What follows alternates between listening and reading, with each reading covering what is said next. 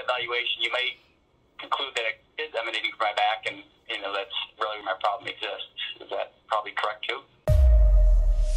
Yeah, that is one of the possibilities, that this is coming from your back. And then my question is, okay, well, why have you not responded to the other therapies? What is being missed in those other therapies or in the other diagnostic workups or approaches that is resulting in you still having these symptoms? It is also possible that depending on the length of time and the severity of nerve compression in the past, that this might just be something that may just be extremely, extremely hard for the nerve to heal.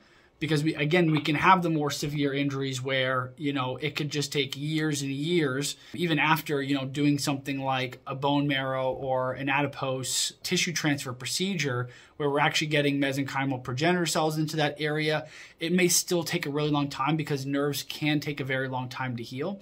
So that's one of the other possibilities, is that the compression in the past was just so severe that part of that nerve that supplies that sensory innervation and how you feel is really damaged, and it may or may not come back, and it may be something permanent. We have to make sure that we consider all ends of the spectrum. The one end of the spectrum is that we can reverse this, and the other end of the spectrum is that this is so severe that we won't be able to do anything about it. Even if we try, we still might not see any benefits, in the same way that you tried surgery and at least as of this time point, you haven't seen any benefits.